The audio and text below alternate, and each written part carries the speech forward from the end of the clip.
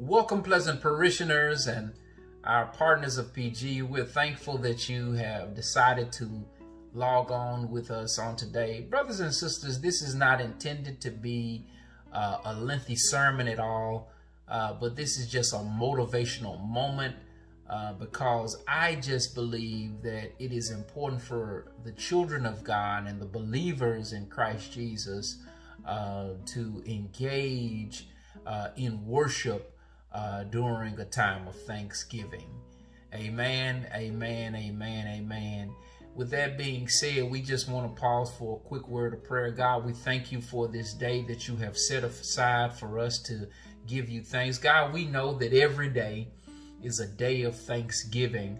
And God, you've done so much for us to be thankful about. And we just want to set aside this time to show you that we are truly thankful. God, we ask that you keep the members of Pleasant Green safe during this time. If they are traveling or even if they are in the city, God, keep them from harm and danger. And God, we ask that you keep them from the coronavirus. In Jesus' name we pray, and we pray that something is said that will stick to their souls that is of substance. In Jesus' name we pray. Thank God, amen. Brothers and sisters, I pray that your turkey has been basted. I pray that your turkey has been stuffed. I pray that you've done everything that you have said you was going to do or you had supposed to have done before today. I pray that your rolls have been buttered and that you're prepared to have a great Thanksgiving Day feast. But before we feast on our physical food, let's have some spiritual food. So with that being said, let's go to 1 Thessalonians, the 5th chapter, and we want to read the 18th verse. We want to read the 18th verse, and once we read this, we'll jump into the Word of God. 1 Thessalonians, the 5th chapter and the 18th verse reads like this. I'm reading the New International Version, and it says, "Give thanks in all circumstances, for this is God's will for you in Christ Jesus." Let me say that one more time. Give thanks in all circumstances, for this is God's will for you in Christ Jesus. And I just want to use for a framework for the time that we share together a thorough thanksgiving. A thorough thanksgiving. What does it take to have a thorough thanksgiving? Brothers and sisters, I know the great debate concerning Thanksgiving has often been whether or not to have a roasted turkey or a honey-baked ham. Whether to have cranberry sauce or giblet gravy with your dressing, or to have potato pie or a chocolate cake to truly enjoy a thorough Thanksgiving Day spread. But the Apostle Paul seeks to give us a different perspective on what a thorough Thanksgiving really is. Pleasant parishioners, as we press past this precedently peculiar period in history, one begins to realize that it can be much easier to sulk about our disappointments, our hardships, and lockdowns than it is to search out what we can be thankful for even in the midst of corona, quarantine, and complication. Nevertheless, as believers in Jesus Christ, we have the ability through the indwelling of the Holy Spirit, the power of God, to discipline our thoughts towards a posture and a position of appreciativeness so that we can have a thorough thanksgiving. Many times in our human nature, we tend to be drawn toward pessimistic pity parties, and instead of refocusing our minds on thanking God for God's goodness.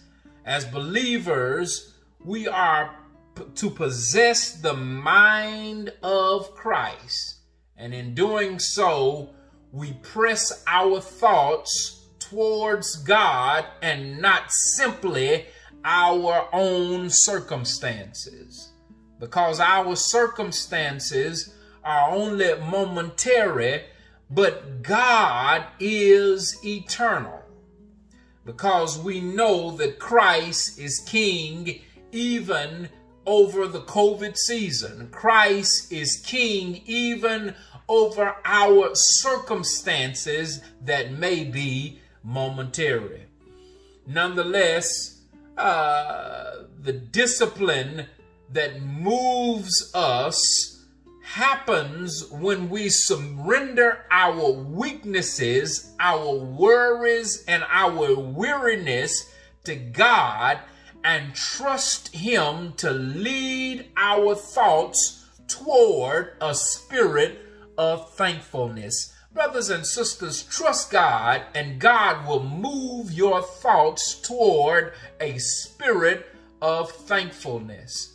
As we consider this text, the Apostle Paul is coaching the church at Thessalonica to be constant in an inconsistent world. Although we cannot control the circumstances around us, we can't control the fluctuating economy, the pillar to post political tug of war, the alternating relationships we endeavor to maintain, the rising price of living, the new and bizarre fads and fashions. You all know those skinny jeans, the vacillating climate changes, the erratic emotions that we even have and experience within our own selves. We can control those things that are within, but we cannot control those things without. So, brothers and sisters, because we cannot control those things that are on the outside, one of the things that we can control and one of the things that we can do is become consistent in our devotion to God.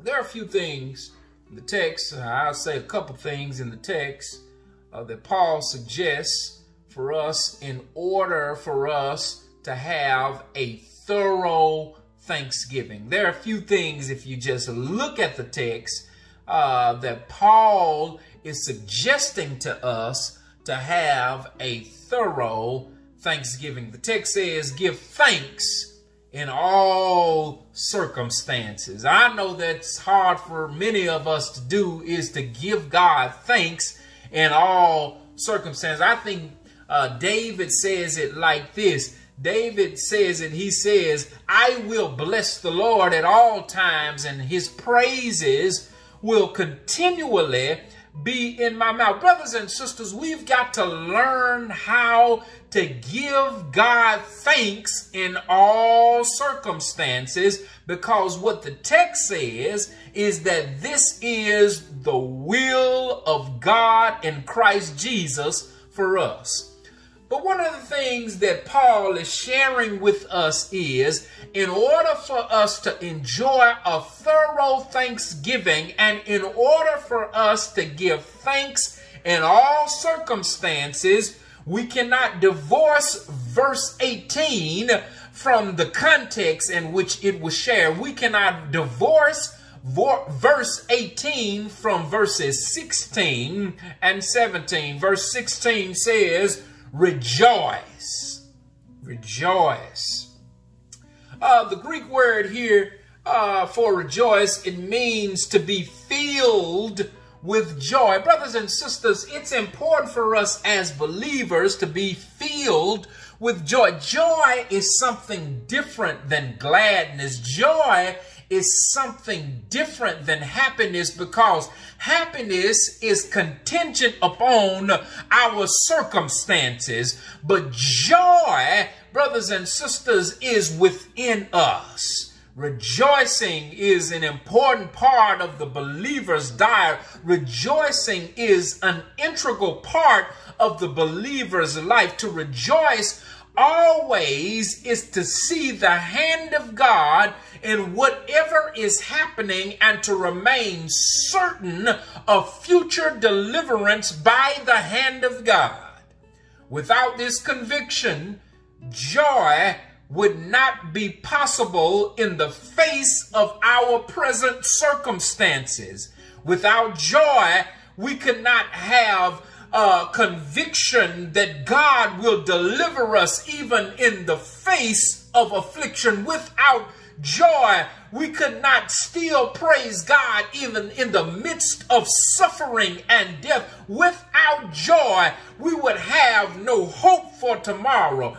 Brothers and sisters, we've got to learn how to rejoice. In order for us, brothers and sisters, to have a thorough thanksgiving, you've got to learn how to rejoice. You've got to learn how to rejoice. You've got to learn how to have joy, because one songwriter says that this joy that I have, the world did not give it to me, and the world cannot take it away. Joy is something that the world cannot give you, but joy is something that you only get from God. The last thing that I share with you is, brothers and sisters, in order for us to have a thorough thanksgiving, you've got to learn how to pray. You've got to learn how to pray. The text says, pray without ceasing. Pray without ceasing. Brothers and sisters, you've got to learn how to pray. When you come into the Thanksgiving season, when you sit down to eat your Thanksgiving Day meal, brothers and sisters, you've got to begin your Thanksgiving with a word of prayer. Somewhere I heard that every day is a day of thanksgiving. Therefore, every day we ought to begin with a word of prayer. And what the Apostle Paul means by pray without ceasing is that every believer ought to train in the discipline of prayer. All of us ought to train in the discipline of prayer. I've watched many videos where my friends and loved ones post on Facebook, and I see people working out. They have a persistence in their workout. What I'm trying to share with you, brothers and sisters, that your prayer life ought to be an exercise that you practice every day. Every day is a day of thanksgiving. Prayer is a discipline, and all of us as believers ought to train in prayer to have a thorough thanksgiving. Prayer is a discipline. Discipline requires persistence, and persistence encompasses action. In other words, prayer is not simply words alone. Prayer also includes those things that we have asked God to do. But brothers and sisters, we've got to get to the point and the place to that we not only pray for it, but we put actions behind our prayers. Granddaddy's theology would say you ought to put some shoes on your prayers. Pray without ceasing. Be persistent in prayer and keep going after what you are seeking. But most importantly, brothers and sisters, keep going after God in prayer. These are some of the ways that we can have a thorough thanksgiving. First of all, what Thessalonians shares with us again, brothers and sisters, we've got to learn how to rejoice. Rejoicing in this context means that we have a joy on the inside. Second of all, we've got to learn how to pray. We've got to learn how to pray. We've got to learn how to pray. You've got to pray every day. You've got to move yourself to a discipline of prayer and a persistent prayer life. And then, brothers and sisters, once you rejoice and once you have joy in your soul and once you pray, brothers and sisters, you are able now, brothers and sisters, to give thanks in every situation.